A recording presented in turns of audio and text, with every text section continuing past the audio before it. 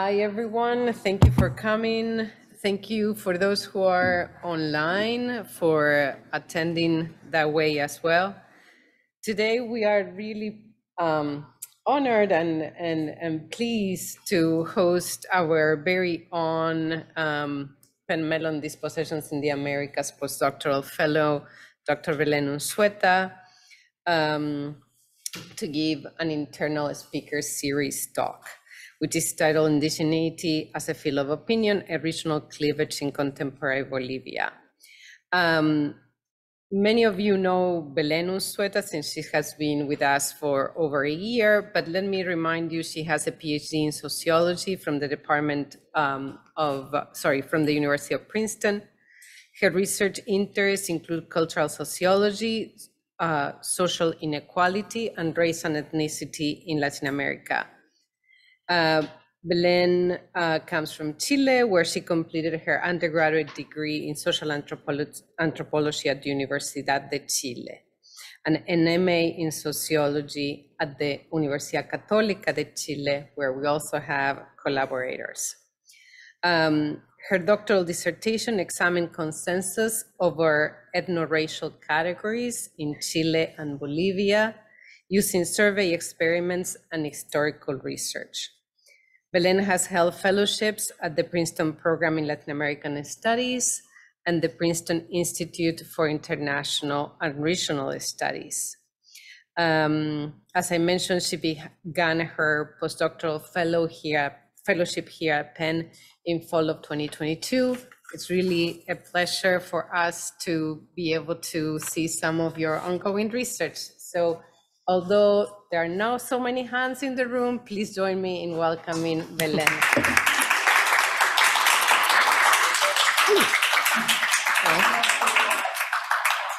Well, thank you, everyone. Thank you, Tulia, for that generous introduction.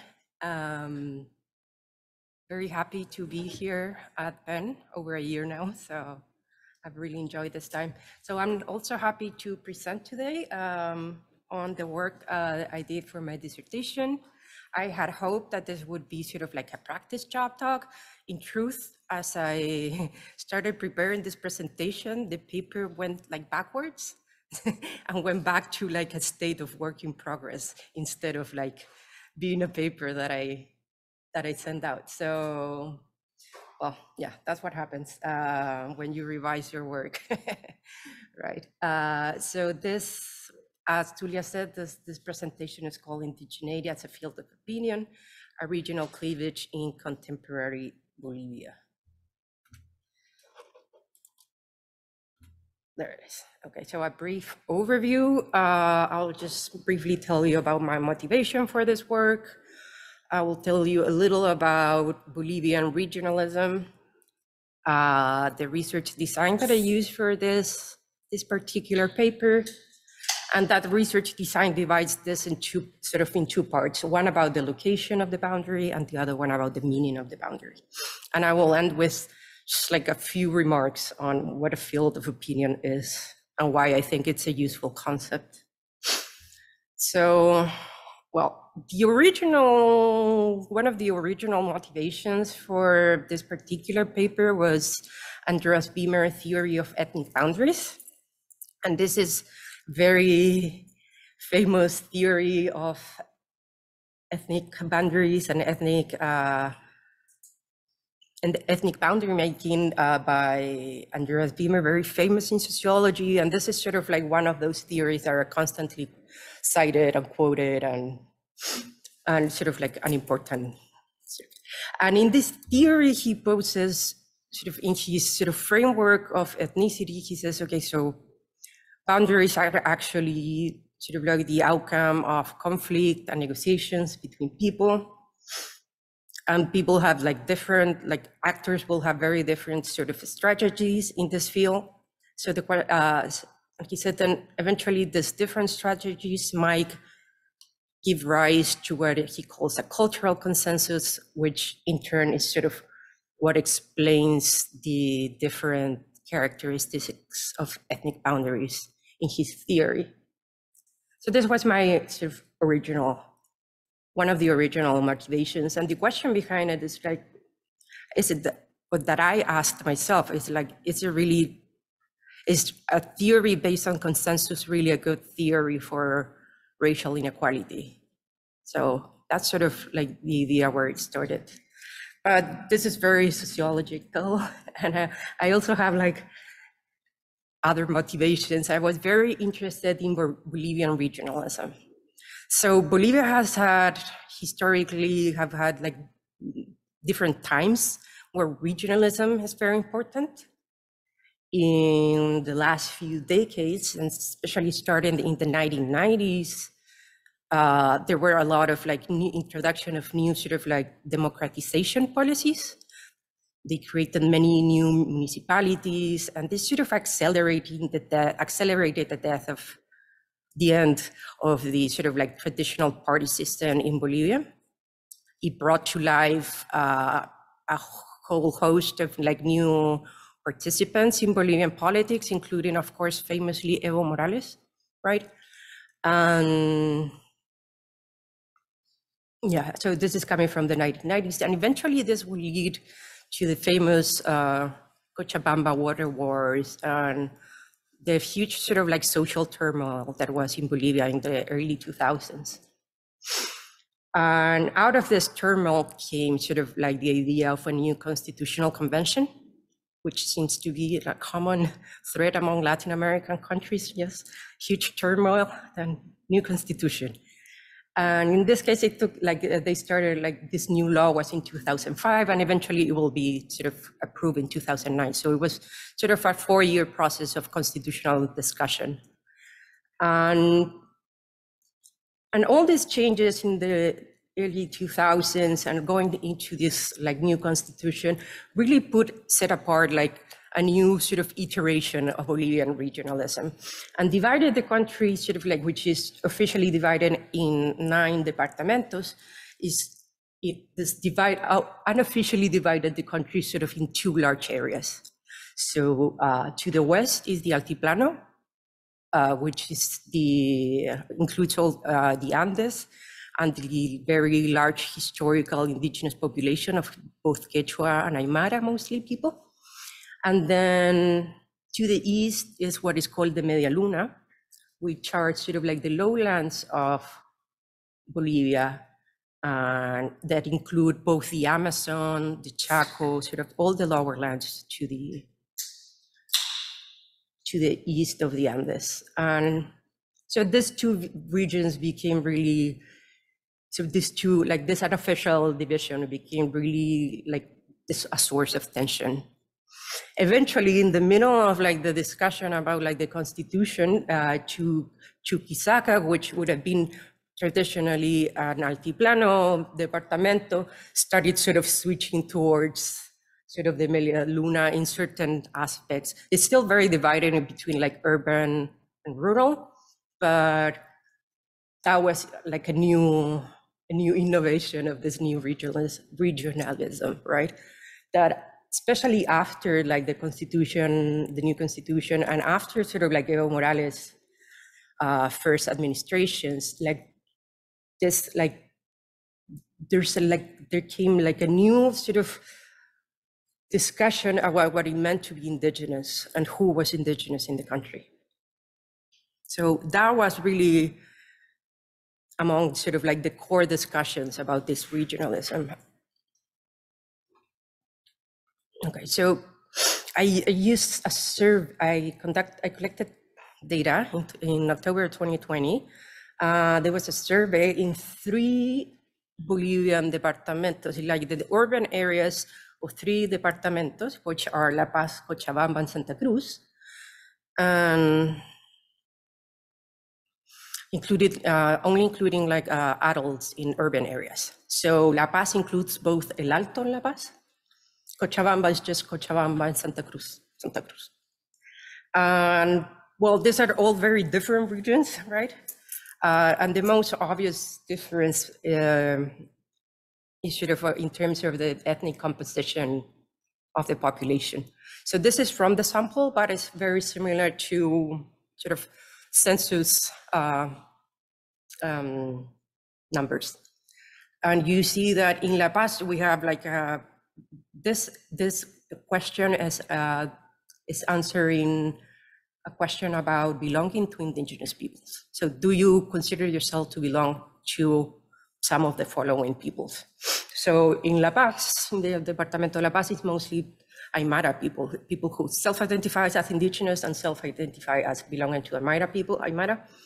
In Cochabamba, we also have like a big predominance of people who self-identify as indigenous, but they are mostly from the Quechua nation. And then Santa Cruz is like most people will not self-identify with an indigenous people. And you see that unlike the other two, even though like Quechua and Aymara, like the Quechua would be like the largest minority, like the other column is sort of like important in this side, right? Because most of the indigenous, not most, but a large part of indigenous people, indigenous nations in the Media Luna are sort of smaller indigenous nations as compared to the Quechua and Aymara, right? Because of internal migration, we have a lot of Quechua and Aymara people in Santa Cruz, but this would have been a more recent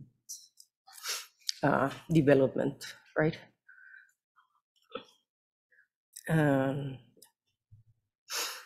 So what I wanted to look here, this is sort of like the main research question, is that if there are any regional differences in the location and meaning of the indigenous, non-indigenous boundary in contemporary Bolivia.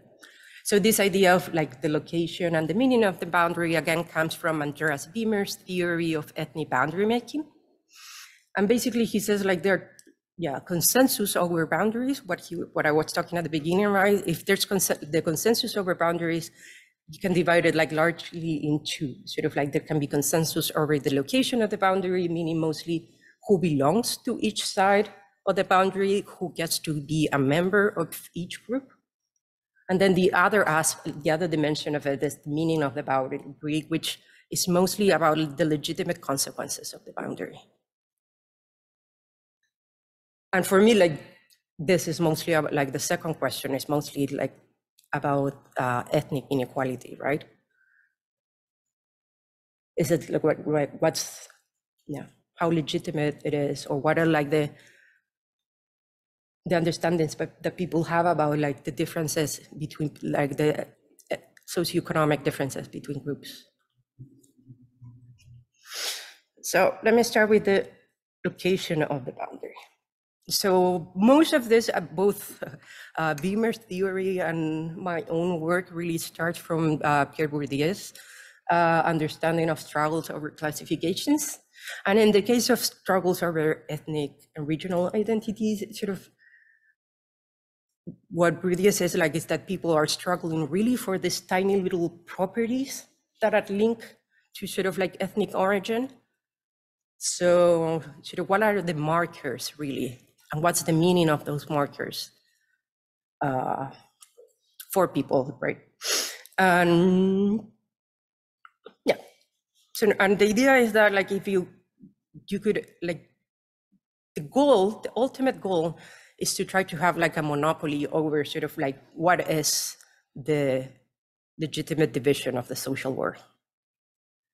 Now, this is mostly a struggle, and like the idea of like, can you ever get to that monopoly is sort of like a similar question that can you ever get like consensus over this stuff? So that's where it goes. So, and for this, I used like a vignette experiment. This is a survey experiment. Like the more technical aspect of this is that this was a 2 to the power of 6 factorial design. Because like the full factorial design would need 64 vignettes per person. I decided to use a confounded plot design so I could like divide people in groups and just assign a smaller set of vignettes to each group. And this is an example of the vignettes that people were given, right? So people were given this sort of small paragraph. This is what the vignette is. And with 6 main characteristics describing a person. And then they would be asked if they consider this person to be indigenous, right? So in this example, Antonio Condori is a man of dark skin color, black eyes. He grew up in an urban area, Western Bolivia. in his childhood, he learned to speak an indigenous language, and he is interested in indigenous traditions and culture. Would you identify Antonio as an indigenous person? So the 6 dimensions. Sorry, could I ask a clarification question? Yes. So when you say in groups, those are grouped by last name? No, they are randomly divided, like the entire sample is randomly divided in 8. Okay, and what are the treatments here? What is So that's where I'm going. So the treatments are like the different dimensions of the vignettes. So these are 6 dimensions, which are all the ones that are so bold. Yeah. So here is the same, right? So like the 6 dimensions are the surname, which the vignette would have either an indigenous or a non-indigenous name. Physical appearance, which people were described as either having dark or light skin color. Some socio-cultural elements such as mother tongue, this person learned an indigenous language, an interest in tradition, and then 2 geographic variables to sort of like to take a look at this sort of regional differences. So people were described as either from Western or Eastern Bolivia, and they were described as even urban or rural status. Right? So these 6 dimensions are the treatment in this experiment. Yeah. And since they're evaluated jointly, you can sort of like, you keep sort of like the relational aspects between these different dimensions, which is sort of like one of the advantages of like vignette experiments. Because you could like ask all of this separately, but then it would have been, you would miss that idea of like this is happening all at the same time, and you're not making a decision on each trait, but you're making a decision based on all of these traits. Okay, this is for the more quantitatively inclined people. So like the model that I used to, like the statistical model that I used to analyze the data is called a finite mixture model, because I'm trying to look for like what we call an observed heterogeneity. And the idea is like so if you ever use a logistic regression, you usually are sort of analyzing what you think is this distribution, and you're trying to get the parameters of that distribution, right? Of the binomial distribution in like logistic regression. In the case of finite mixture models, like what we do, like what we're trying to look, the setting is that you have a mixture of different distributions. So in this case, I took this to be a mixture of different logistic sort of binomial distributions. And well, what this do through the expectation, the EM algorithm, is sort of finding like the probability that any of these observations belong to any of these different distributions, and not just to one, which is sort of like the classic logistic regression. Well, the criteria for selection obviously is highly technical, and it has to do with sort of this information criteria. And sort of based on this, I decided on my final model. And my final model gives me sort of 3 main components, meaning when I analyze the data from this experiment, asking people to say if someone is or not indigenous, sort of I can separate them in the analysis, sort of like the impact of all these dimensions separately. And it turns out that I have like 3 mixtures with 3 specific mixtures of sort of models of indigeneity. The first and the largest model of indigeneity is one that includes sort of like everything. So for this for this component, all of these dimensions are important, especially the urban-rural status. So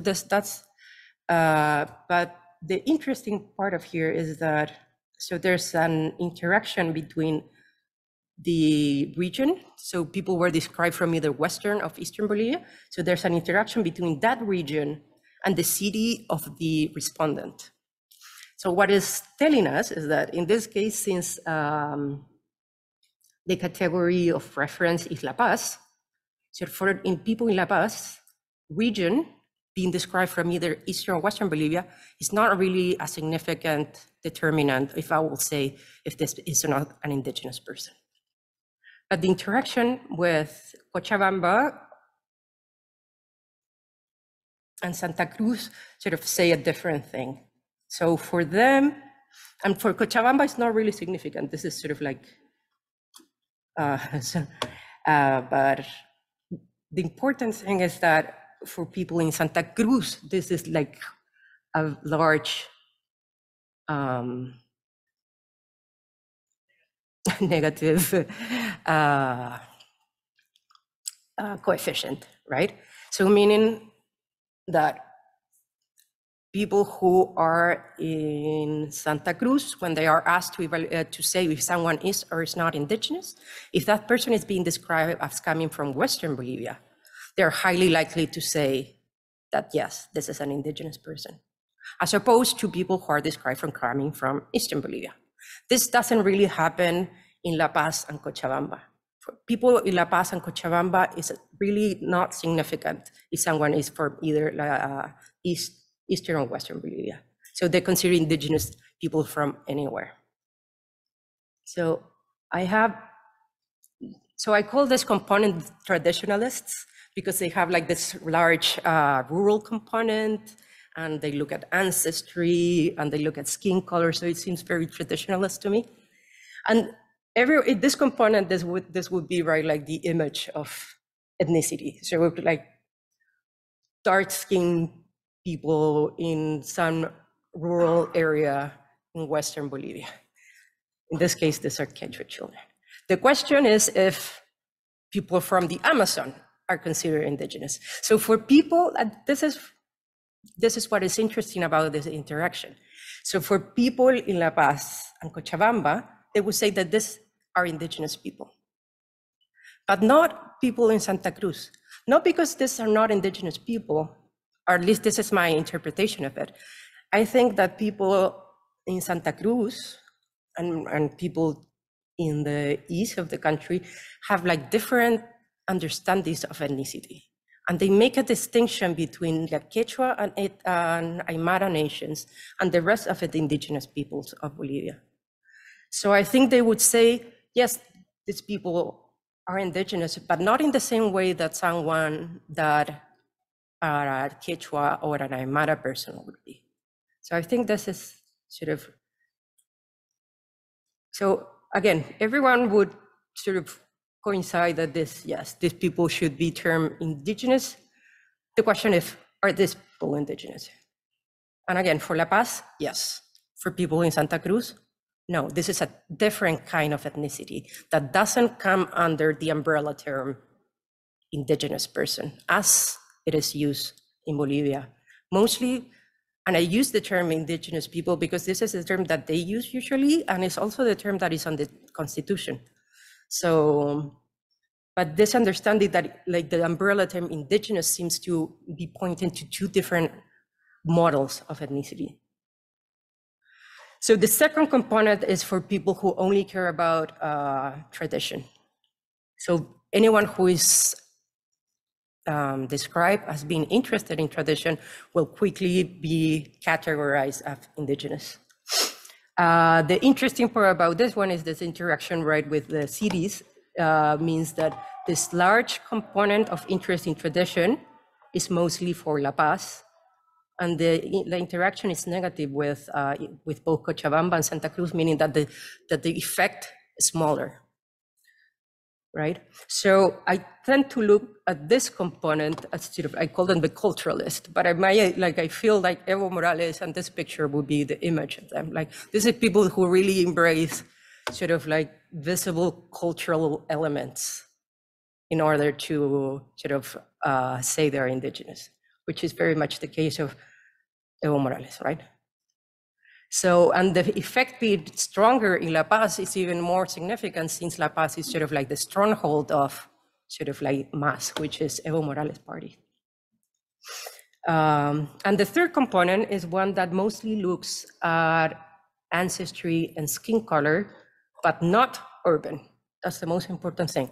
there's this last understanding of ethnicity is an understanding of ethnicity that includes ancestry, that includes skin color, but does not, definitively not include the urban-rural status as an important determinant of ethnicity. And in here, well, this is a smaller component, so in terms of like standard errors, things are more difficult, but yeah, like the idea being this, that like there are less interactions. So this is sort of like a model that is more, I don't know, homogeneous over regions. But yeah, but this definitive idea that these are not rural people, so I take it to be sort of very much the idea of El Alto in Bolivia, which is like very much sort of like the place of like urban ethnicity, like the urban indigenous people. I also had another picture with Roberto Mamani's murals, and I had it from a couple of years ago. I took it out, but it's sort of that idea that indigeneity, especially in the Andes, right, can be an urban phenomena just like any other, right? And indigenous people are not at all necessarily tied to the idea of being urban peasant, rural peasants of any kind. So the meaning of the boundary, as I said before, has to do with sort of what are the legitimate consequences of this distinction between indigenous and non-indigenous people. So I used two questions that were first used by Telles and Bailey in a different article. So I wanted to have some sort of like comparability there. And they used these two questions to sort of like measure beliefs about racial inequality and stratification. And the first one is this question about indigenous people, according to a census, are poor. Why do you think that? What's the main reason for this? And there are 5 different answers. So because they do not work hard enough, because they are less intelligent, because they are treated unfairly, because they have a low educational level, and because they do not want to change the culture. So those are all the alternatives people were given. And the second item is belief about discrimination, and it's basically, do you believe that indigenous people are treated much better, the same, worse, or much worse than white people in Bolivia, right? So, and the result from this is that, so I divide these answers in sort of 2 types of stratification beliefs, right? One are beliefs like structure, that inequality is structural, which is related to because they're treated unfairly and because they have low educational level. So those 2 answers are sort of structural explanations. And the other 3 are all sort of individual explanations of inequality, right? Because they don't work hard enough, they're not intelligent, or they don't want to change the culture. So most people in Bolivia will give a structural reason. However, like, there's still a lot of people that will give you an individual reason. And the main individual reason is the idea that they don't want to change the culture. So again, this idea, like very Latin American prejudice of indigenous people as sort of like lazy and entrenched in very old ways. So this is sort of like the first logistic regression that I will show you, and the sort of trying to explain the structural reason. So I have 2 models, but I will skip the differences. Yeah. We have time for questions as we go. I can wait until the end. Oh, yeah. I mean, you're welcome. The previous slide, specifically the answer, because they do not want to change their culture, strikes me as like an outlier in the responses, and that like it's about freedom of choice. And it almost, my question is like, how do you and how do your survey respondents sort of define this question? What would it mean if they didn't change their culture? Does that make sense? Yeah, I mean, I mostly divided this following the other paper, Telles and Bailey, so I did not really sort of classify these questions out of nowhere. I'm just like following the precedent in that sense. But the idea that they don't want to change the culture is like most, I think this, you mean that is this an individual or a structural, or is it like a third option that is not here? I think just like, what does that mean to people? Like, don't want to change their culture. So if they chose to dress differently, then they would be richer. Like that sort of if-then statement. More or less, yeah. Okay. No, thanks. That's helpful. More or less, and this, as I said, this is sort of like a common prejudice in Latin America about indigenous people, that they are entrenched in a culture that is not one that leads to sort of social mobility or anything, right? So it's really their culture. What is the problem? So yeah, of course. In this case, so I have three types of predictors. So like their self-identification, their education, and the region. And as you see, like self-identification is not a significant predictor. Education is not a significant predictor. A region is certainly a big predictive dimension of this. And what this is saying is that, so people in both Cochabamba and Santa Cruz would be less likely to identify a structural explanation for inequality, as opposed to people in Santa Cruz, who are the people who are sort of like the category of reference in this case. And the second sort of like meaning of the boundary has to do with belief about discrimination. And this question, indigenous people are treated much better, the same, worse, much worse. And sort of like, this is also divided in two, so I can do the logistic regression, and this is sort of like negative discrimination versus sort of there is positive or at least or at least neutral discrimination, right? So most people will say again that like, that indigenous people are treated worse or much worse, right? And really, like the people who say that they're treated better is like around 10%, but still this is a lot compared to other countries. In most countries, this number will be 0. Like no one will think that indigenous people are treated better than whites in their country. Sorry, the survey was from 2013? My survey is for 2020. This question? This is from 2020. 2020, okay. Yeah. So the paper from 2013 is a paper that collected, that used information collected in 2010, so 10 years before. And in that paper, which used many countries, and I'm only using one, but Bolivia is sort of like a big outlier in this case, in this question specifically. It's sort of like the only country where it happens that people will say that, yeah, indigenous people are treated better. So again, this leads to this dichotomous distinction of negative and positive discrimination.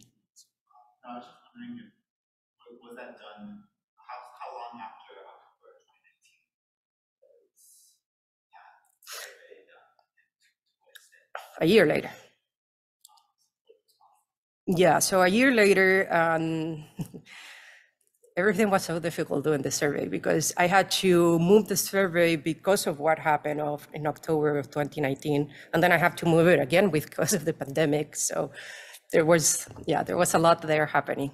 But the idea is that this happened after sort of like the latest troubles of Evo Morales, like when he left. This happened after he left Bolivia, after the election of 2019. And I always thought that this could, I mean, it can certainly change how people think about this stuff. But I feel like that there's still so much, like that 10% of the people are still saying that indigenous people are treated better. For me, it's like very surprising because this is after Evo Morales, right? Ousted. So, yeah. So Well, I did the same. So logistic regression using self-identification, education, and region. And we see more or less the same, that self-identification is not really a significant predictor. This is just like a 90% interval. So I don't take it. I don't. Secondary education is not important. And here, the most important thing is like this difference with Santa Cruz as compared to, again, La Paz. Cochabamba, since this is not really significant, is not really different from La Paz. But Santa Cruz, the people in Santa Cruz has like larger chances of saying that indigenous people are treated worse.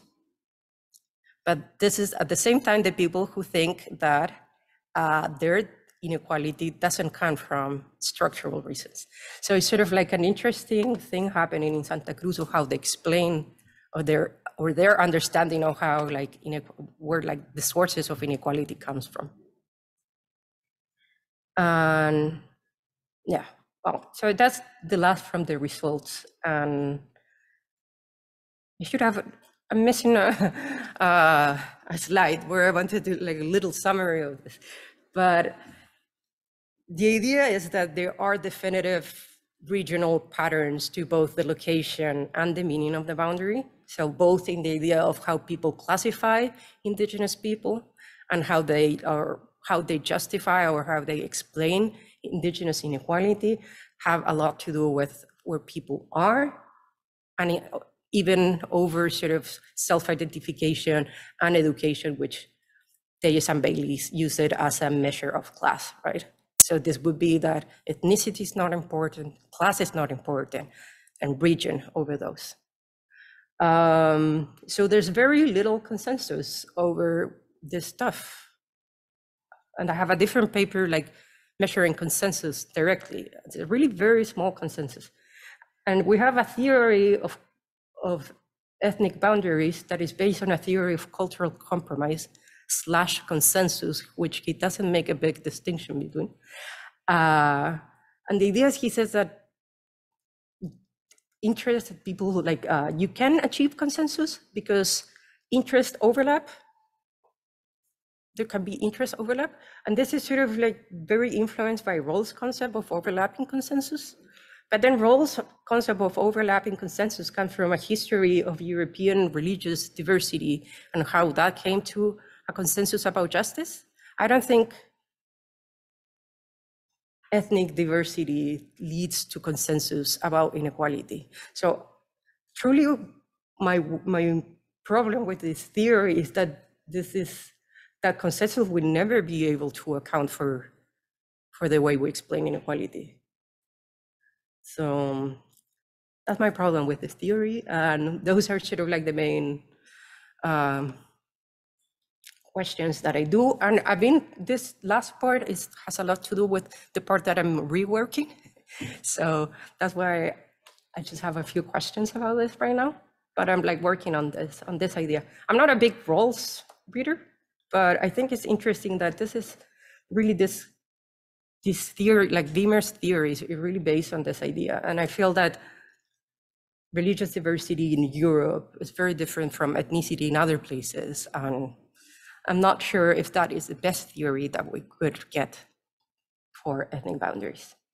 So, and lastly, sort of, I like with this concept of field of opinion. It barely appears in his theory. He mentioned this like once, but the idea is that in a field of opinion, you have like contestation of like what Wimmer considers the consensus. So you have a very sort of like a better model, I think, of sort of discussing what happens, mostly about the meaning of boundaries. So the idea that there is a sort of, there will be a group of people who will always sort of like defend the doxa, which is sort of like the orthodoxy, and there will be sort of another group that will question that, which is heterodoxy. But again, as I said, this is something that is sort of, I'm still working on this last part, this more theoretical part. But yeah, that is it. Thank you.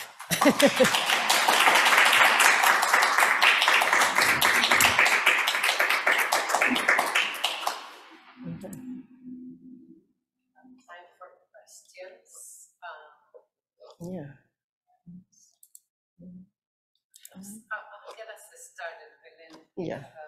Could you give us a rough idea of how many people follow under the traditional? I mean, if I understood correctly, you're grouping the factors that most interest to different people to establish the boundaries between who is indigenous and who is not indigenous.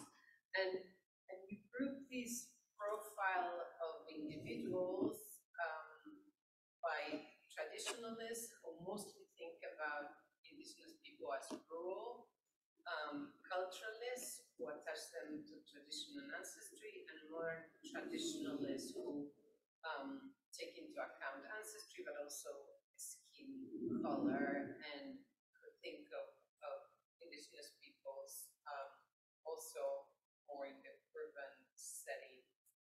Could you give us a sense of how many people are in each category? Yeah. And if you found important regional differences, are there more traditionalists in La Paz and more, I don't know, culturalists elsewhere? Is there a regional pattern there? Sorry if that wasn't the results and I didn't see it. No. This is sort of like another aspect of the results that I don't think I presented, but yeah. So the models here gives us sort of like a posterior probability of the chances of belonging to one of this. So it doesn't really assign people deterministically. So it's not like a third of the sample is assigned here, a third of the sample here, and a third there. So, but you can assign people to the largest probability and then say, okay, if I assign them to the largest probability component, like what is how many people? And that is, in that question, in that case, I don't know, can I still share? Well, in that case, like the first component is the largest. Like it changes a lot because these models, every time you add a new independent variable, these models like will rerun and give you like results. So you can't sort of like, there's no ceteris paribus in here. So every time you're adding a new variable, like results have changed, the grouping are changing. So it's difficult to compare. But definitely the first group is the largest, and depending on how I measure it, like around 70% of the sample goes to that first understanding. The culturalist is the smallest. And again, depending on how I measure that, they are mostly in La Paz.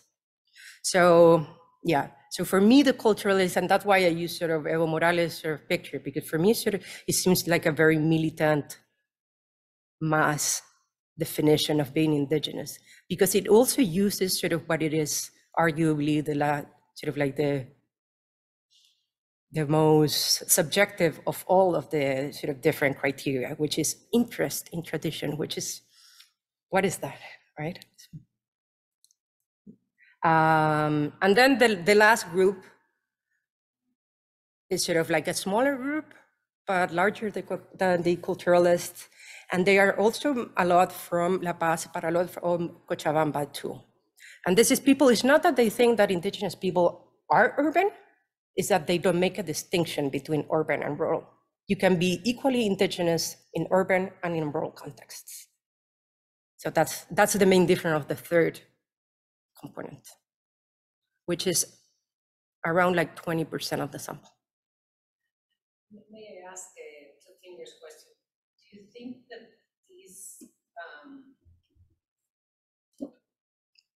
I don't know if to call it typology, but these interactions of factors that you see coming together in these different profiles of how people conceptualize indigeneity, do you think they would work in other contexts, like if you were to apply them in Chile or in Argentina or in other places, or do you think they are Bolivia specific? I think a lot of this, so I've done, like in my dissertation, I also did this experiment in Chile, and I get sort of similar results also because I'm using very similar criteria in both, right?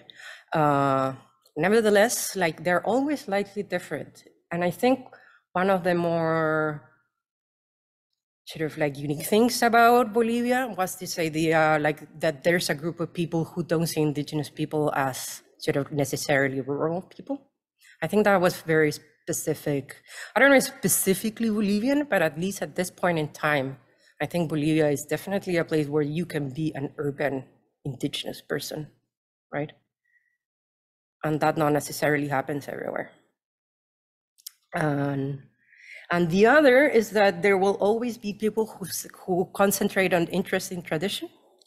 But in the case of Bolivia, it was mostly concentrated on like lower education, as opposed to in Chile, is like the more educated people who will say, oh, culture is sort of like the distinctive criteria for an indigeneity. So I think that was also sort of like interesting, sort of like in the comparative terms. Yeah.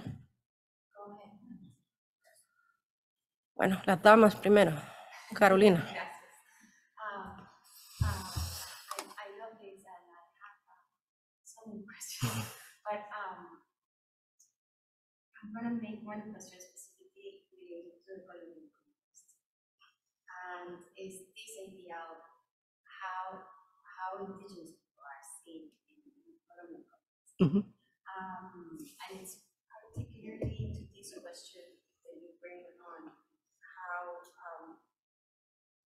if people would say that they were treated better or worse, and in some cases I believe I don't know if I'm looking at a long shot here, but in some cases I think people would say that they're treated better because they have all this institutional support just for having an indigenous person, which is crucial because it doesn't translate into real things.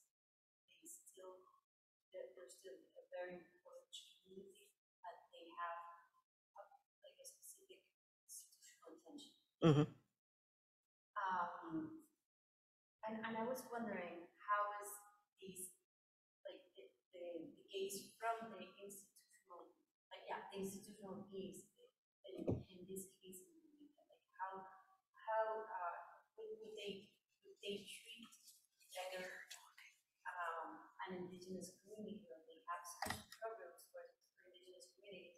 And I think that would change the way it is perceived if they're treated better or not. So that was my question. Well, so or like so Tejas and Bailey do have data on Colombia, and the number who say better is much smaller, but also that's 2010, so I don't know what it would be today. But certainly I feel that in many places, people have this idea that there is a unfair institutional advantage for indigenous people. And especially since sort of like the 1990s and now, right, which is sort of being defined as the sort of the emergence of indigeneity in Latin America. And I think that happens in many places, and there are a lot of people who would say, yes, like they definitely had a lot of this unfair advantages and they have like special programs. In truth, most places don't have, like, there's no really advantage to anything. So in Bolivia, though, the thing is that we have a country that had an indigenous president. And that I feel is a huge break with anything happening anywhere else in Latin America. So I think like this idea of people being treated better has to do with, again, sort of like what happened starting like the early 2000s until today, has to do a lot with that.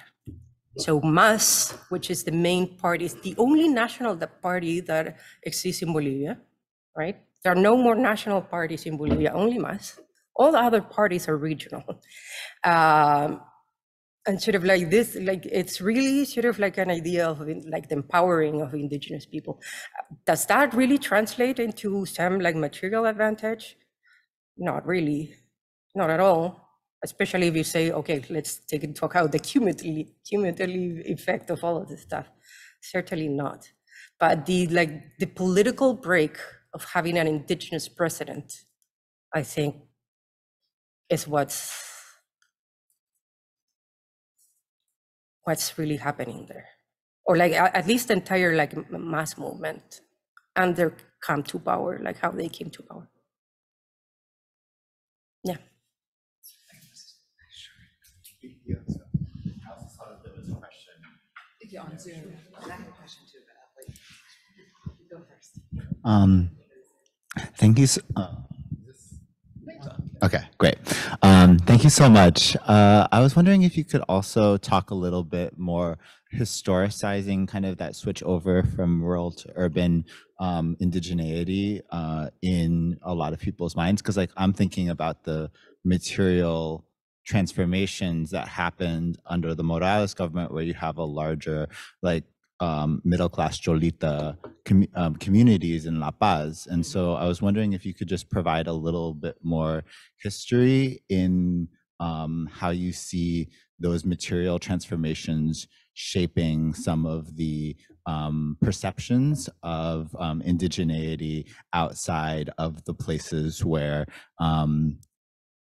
broad kind of understandings of indigeneity were localized in like the Chapari and other places, right? Like, so yeah, can you help us historicize that? Yeah, it's not my area of expertise, I will say, but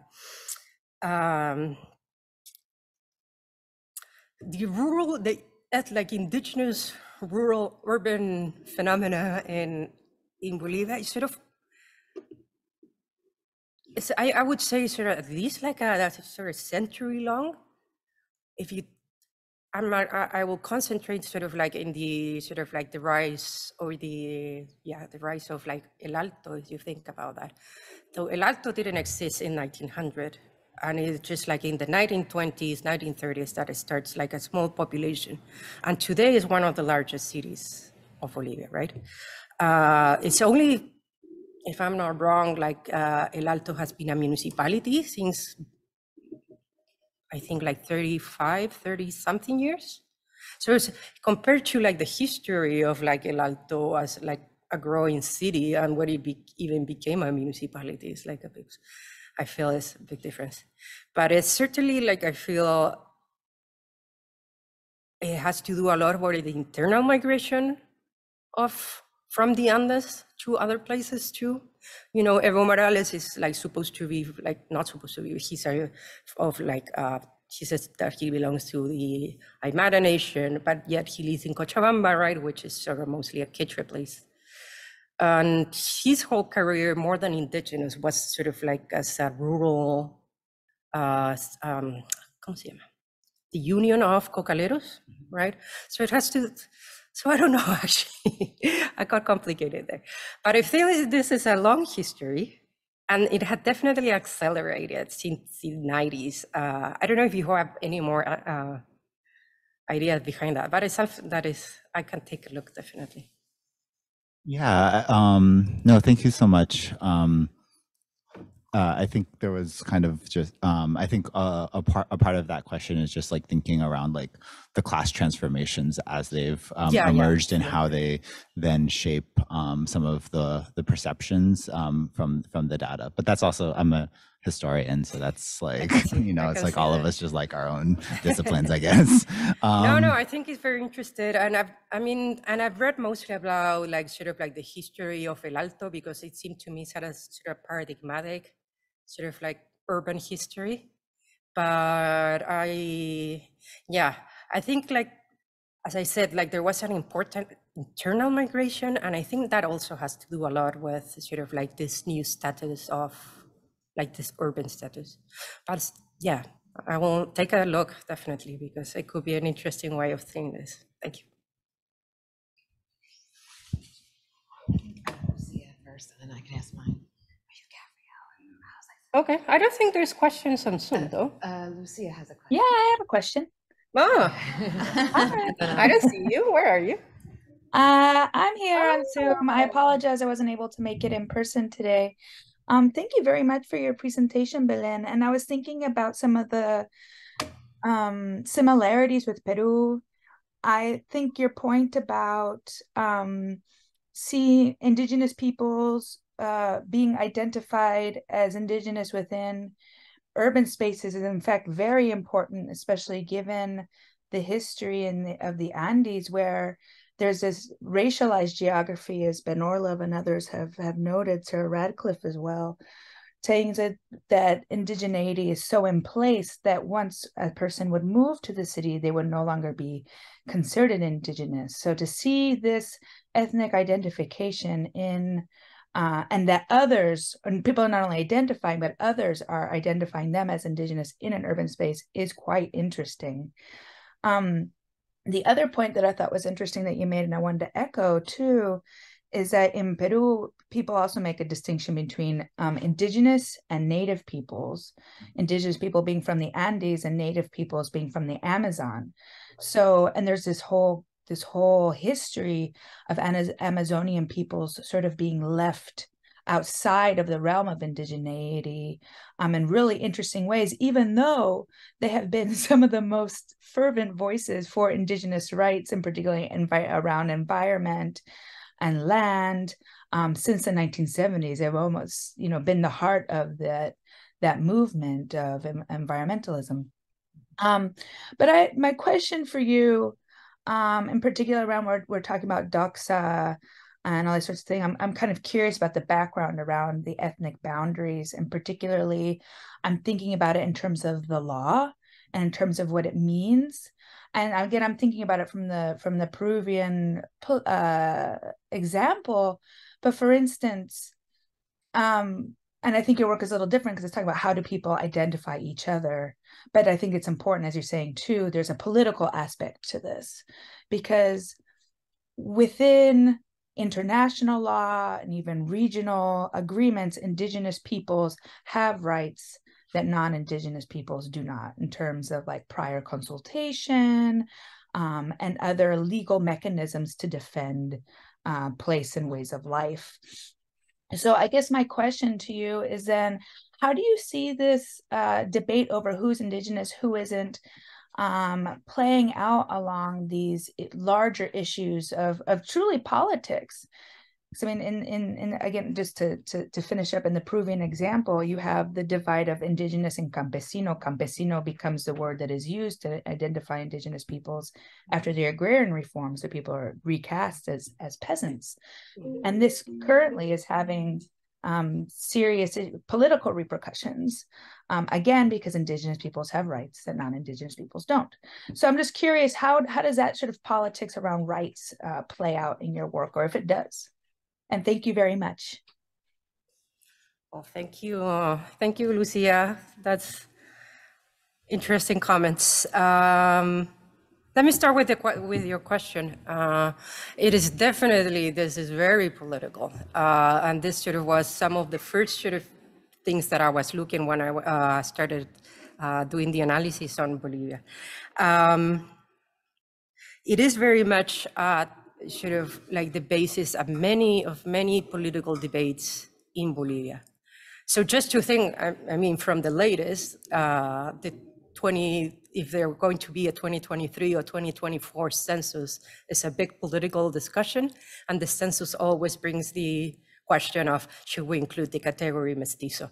So this is something that is always, not always, but it's sort of like in the latest, sort of from the last 3 decades, each census has brought sort of like the same question, the same discussion, and it sort of had this, not the same, but different political implications in each case. But it has a lot to do with, right, how many people are going to self-identify as indigenous, because that will give mass huge power, because they always are taken to be sort of like the political basis of mass.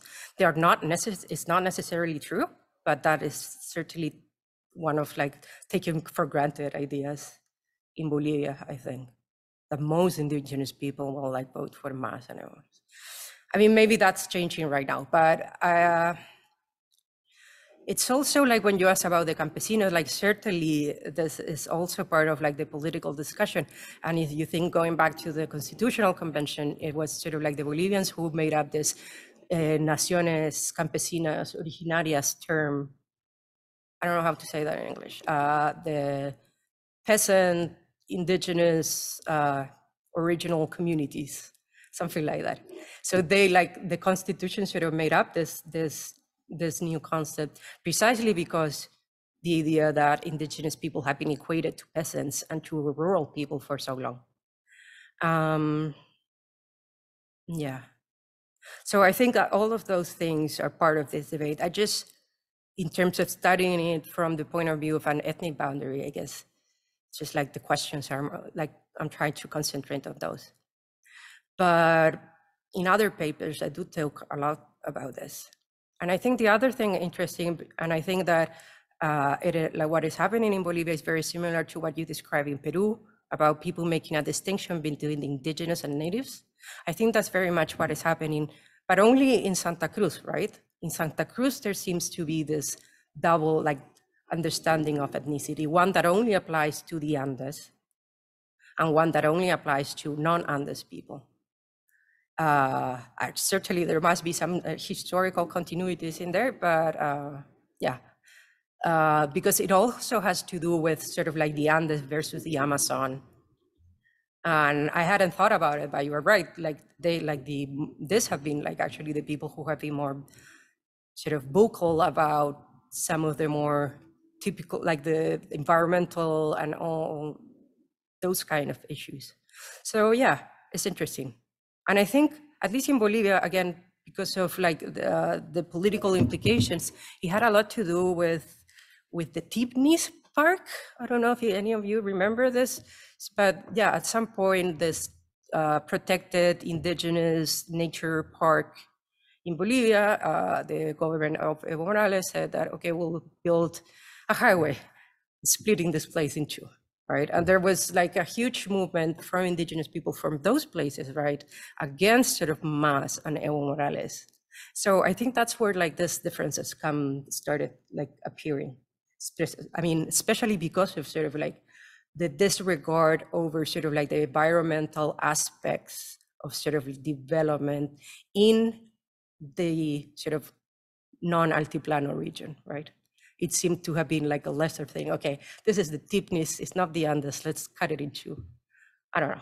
But yeah. No, right. And it makes a lot of sense. Thank you so much. It makes a lot of sense. And I mean, just in the histories of both countries, you see a lot of people indigenous to the Andes going down into the Amazon and exploiting, mining some of the worst, like just human trafficking atrocities in Peru. Yeah. Are committed by indigenous peoples coming down to work in the, or who are kind of running these camps and you know, and trafficking women and things like that. So the politics of it all are incredibly fraught.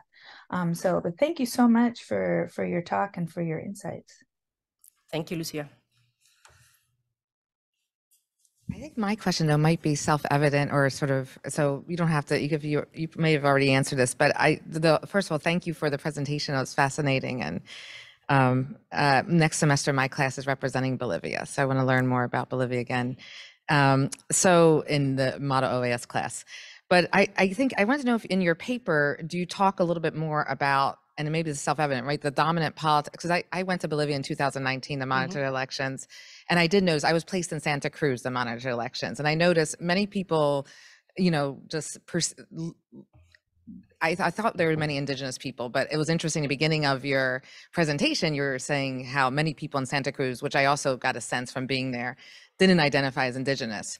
So I was wondering if you could talk a little bit about that. I think you may be in your paper, but it seems maybe self-evident that the dominant politics in Santa Cruz is one of the reasons for why people are not identifying or saying they want to identify as Aymara or Quechua, right? And I wanted to know if you think, unless you really think there's a less people there that are significantly less people there, or, you know, how much do you think that those statistics are there, they just don't want to identify as Aymara and Quechua, which actually makes your other comment about that people in Santa Cruz thought that indigenous people were treated worse off. Actually makes rational common sense to me to say, yeah, this group's treated worse off and I'm not this group, right? So that I was thinking that in and again, this is what I saw in Santa Cruz though. And so do you study like the politics of Santa Cruz a little bit more, if you could, or you can speak about that a little bit?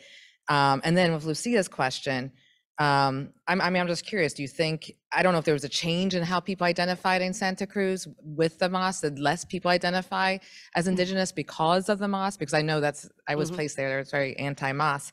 And then, yeah, I'm wondering if that's gonna hurt them with their rights in general. I mean, based on Lucia's, but that's sort of. So actually my dissertation, when I decided to study Bolivia, I had already studied Chile. So I had data on Chile. I said, okay, so what would be a good comparison for Chile? So in Chile, and when I did the experiment in Chile, I did it because there had been a huge growth in people self-identifying as indigenous in the census. So in 2002, roughly like 5% of Chileans self-identified as indigenous. And in the 2017 census, there was a 2012 census, but we don't like to talk about that. And the 2017 census, almost 13% of Chileans self-identify as indigenous. So it was a huge growth, like more than double in relative terms, right? And I decided to study Bolivia because in Bolivia happened the exact opposite. So in 2001, in their census, roughly like 60% of the country self-identified as indigenous. And for the 2012 census, that went down to like around 40%. So there was a huge decline in people's self-identified, even in like absolute terms, not only in relative terms, right? Like there were definitely less people self-identifying with this. And the more interesting thing, and I think it makes sense with, I mean, hopefully it will make sense with your question, that decline came mostly from people self-identifying as Aymara and Quechua. And actually people like non-Aymara, non-Quechua indigenous people, the counts went up. And those were mostly, right, like not in the Andes. So there is definitely an idea of that this will, that this sort of like, in these situations, sort of like the changes in self-identification are huge. In the case of Bolivia, it has a lot to do with support for MAS, right? The 2012 census is right after like the TIPNIs and that sort of debate. So I think it really showed that less people were self-identifying with this sort of majority indigenous people, and more people were self-identifying with this sort of minority indigenous people. So yeah, and in the paper, like I have like this thing that it says something like, there's obviously sort of like ethnic and socioeconomic differences, but the idea sort of that many people are trying to sort of say is that sort of this regional cleavage is sort of like distinct, even if you take into account sort of ethnic composition differences and socioeconomic differences. We have time. Adding my voice to everybody else's who said thank you very much for a really excellent presentation. I have a question not about the research itself, but about your experience doing the research, if I may. And with just brief context for where the question's coming from. I'm taking a class right now that kind of sits at the intersection of ethnography and linguistics. And two of the core concepts, neither of which are groundbreaking, that we discussed in the class is first, many research projects sort of change in scope or in objective as the research progresses. You go into a research project with one question, you discover that actually is a better question to ask after you've gotten started. And on the linguistic side, and kind of bringing it back to your survey questions, the way that you phrase questions and the way that you frame questions that you ask people influences your results. Yeah.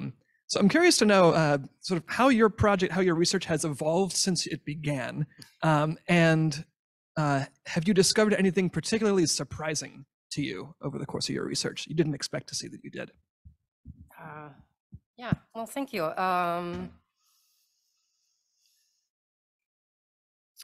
Yes. I don't know where to start.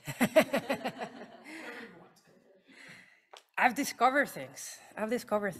For example, one of the things that I thought that surprised me the most is that in all these components of ethnicity that I show you, the 3 different definitions of ethnicity, none of them really include indigenous languages. I thought people were going to be much more. So like I included 2 dimensions related sort of like to cultural dimension, right? So either people are interested in culture, and the other one is this person learn an indigenous language in their childhood, which for me, like it sounds like very indigenous, right? But yet in Bolivia, that seems not to be a very important thing. And it's way more important to say like something as feeble as, oh, I'm interested in culture seems to be much more important than you learning an indigenous language. You know, the Bolivian constitution actually does not recognize 36 indigenous nations. It recognizes 36 indigenous languages. So, and historically, there's many countries until very recently, for example, Peru would measure indigeneity not by self-identification, but by identify your mother tongue. So there has been a long history of sort of identifying indigenous languages as sort of like a sign of indigeneity. And I was surprised to see that that wasn't the case. Even sort of in the more sort of the ones that I term traditionalists, even in those cases, indigenous languages don't seem to appear as like sort of like the criteria. I think that's one of the things that sort of surprised me the most. What was the other question, sorry? Thank you so much, fascinating. And the other question was just, how is your research project? Oh, they evolved. Since you began it? Oh yeah, well, I actually, as I said, I did the experiment in Chile first. So like the second experiment, got a lot of experience. I got a lot of experience out of that. I decided to make a few changes in the way that I made the vignettes. Fewer dimensions. This sort of confounded block design that I didn't have before. And I also took out, in the experiment in Chile, I had both male and female names with both paternal and maternal last names. I took that out in the case of Bolivia because sort of, well, we know that there's research saying that indigenous, like gender is very important in the Andes, right? When it comes to indigenous people, and that literally women are more indigenous than men. So I thought that that might complicate things. And also it implied adding too many dimensions because then I have to vary names, like first names, and then add maternal last name. So it's just like, it blew up. But it certainly made me see sort of like, or at least take into account this gender question that I didn't, like I didn't even think about it when I worked in Chile. And the other question is that, well, in that first experiment, it was part of like a different survey, so I didn't have many questions about attitudes and that stuff. So when I did the project in Bolivia, like this was like, oh, this is like my dream survey. I get to put everything, but then you have to do it like in 15 minutes, so it can't be all that much. But yeah, I added all these questions about, well, about the meaning of the boundary. Most of those questions, so in sociology, when you design a survey, or like you design a survey in anything, you want questions that sort of have been tested before. So many of the questions that I use, like the ones that like I show you here, those come from the the barometer, like the Latin, no me acuerdo, one of like the, but yeah, these are questions that have been tested, in Bolivia, which for me is a lot to say. So I didn't really go on inventing many questions in that sense, and I just mostly rely on what has already been tested, tried and true. Thank you so much. Yeah. Well, so we can end there. Thank you so much. Thank you.